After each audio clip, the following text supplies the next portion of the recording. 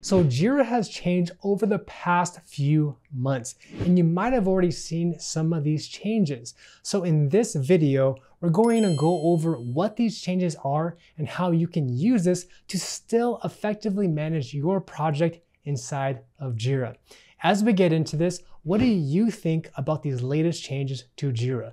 Drop me your comment down below in the comment section, and I look forward to hearing from you. So when you log into Jira, this is the very first thing that you should see.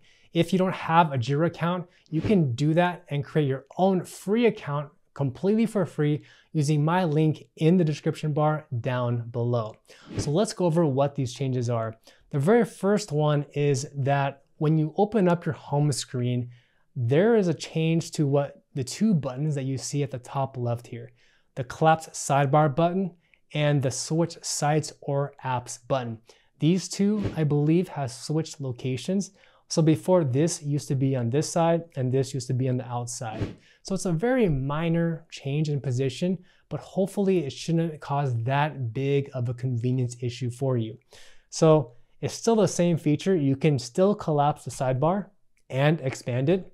You can even use the left parentheses shortcut to collapse it and then to expand it. And then this button allows you to switch the different applications that you're using. Now, the next big change is in terms of when you're actually going through your project. So let's open up our e-commerce shopping software app.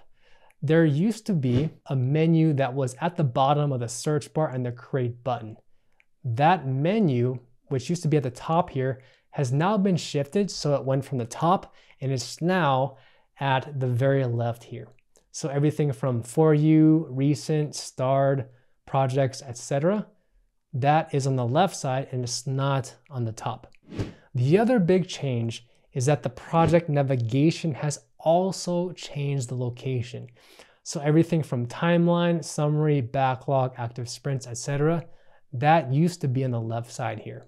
But now, with the newest user interface changes, it shifted location and it basically went from vertical to horizontal. So what used to be on the left panel here is now at the top. Is that making sense? Are you tracking this so far? So this shouldn't be a big change, but it does affect how you'll interact with your Agile project on a day-to-day basis. The big change, number 4, is the flexibility to change the tabs that you're seeing inside your menu. So before, you couldn't really change the location of each tab here. But check this out. Let's say the timeline, right? Let's say you don't want this to be on the first tab here. You can actually drag and drop it so it's between summary and backlog. You can even drag and drop it to any location that you want just by left clicking it, holding it, and then dragging your mouse to the location that you want it to be. The other big thing is left click the 3 dots here, and you'll see that not only can you rename the tab, but you can also move the tab right, move it left or right, and so on and so forth. And I believe that this is for any Jira user. I don't think that you have to be a Jira admin, but feel free to correct me if I'm wrong. You can go into your own project and see if you can do these same exact changes. The other big thing that you can also do is you can actually remove tabs so that it's more customized to what you're seeing. So for example, let's say that you don't use components, or let's say, let me dismiss that real quick. Let's say that you don't use the all work feature. You can remove it so it doesn't show on this menu here. So let's click remove. And what it did is it removed it from this top panel and it's now in, yeah, it's pretty much gone. If you want to go back and add it in, you have to click on this plus symbol and add it to navigation, and then you can add on that view to add it back to your navigation bar. So I added it back in, and now it's in here. So you can see it with all these other ones here. All right, so let's remove all work. Let's remove components. Let's remove actually code. And you'll see right away that it's becoming a little bit more streamlined as to what you're actually using on a day-to-day basis. Now again, I'm not quite sure if this is only for Jira admin users or if it's for any specific person who uses Jira. So just double check and be sure, or it may even be controlled by someone in your organization. So just be sure and see, what does your navigation panel look like if it's not the same thing that I'm showing on the screen here. Let's go over the next big change, number 5. The next change is this search and create bar.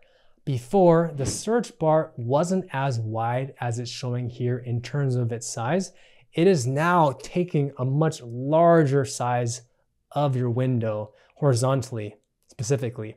So it's meant more to be of, searching across any of your projects, your boards, your filters, people, etc. But now there's a much larger window for your search bar. And then of course you still have your create button at the very top here.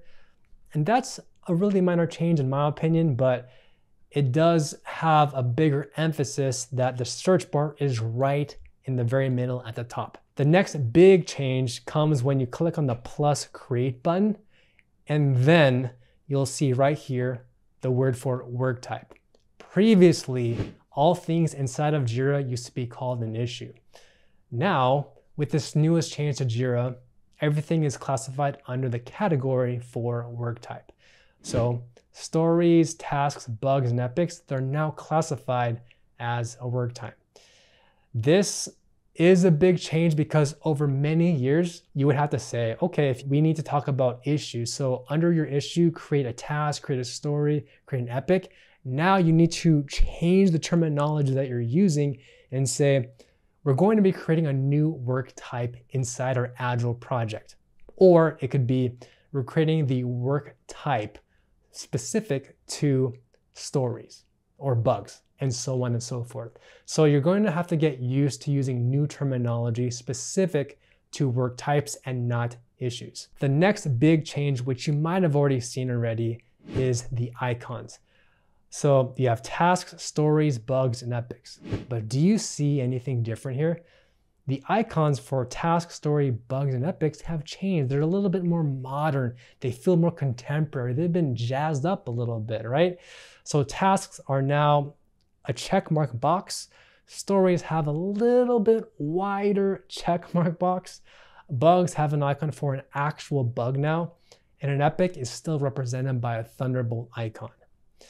To show you all the different icons, you can click on the settings wheel button here and then go to work items. And you'll see all the different icons here that we just talked about. The other icon is the subtask, which is basically showing the sub hierarchy underneath the task, right? Now, my only comment here is that the story icon kind of looks a little bit similar to a task, right? They both look like checkmark boxes, but the story icon is just a little bit wider, okay? So the task is a regular checkmark box, but the story icon is a wider checkmark icon, all right? So that's the biggest change in terms of icons. So we've went over the top 8 changes inside of Jira. I want to hear from you. What do you think about all of these changes that we've showed inside of Jira? Let me know your thoughts in the comment section down below. As always, Atlassian continues to make changes to how we're using Jira. But that's a great thing because every single month, every single year, it helps us because now we're knowing that the software we're using is continuing to be optimized for our user experience. It has the features and functionality that we need so that we can perform our work better and also lead our teams and manage our Agile projects more efficiently.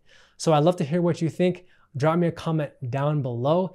And if you need to learn how to use Jira more effectively and go from beginner to expert in no time, then watch this video next, and I'll see you in the next video.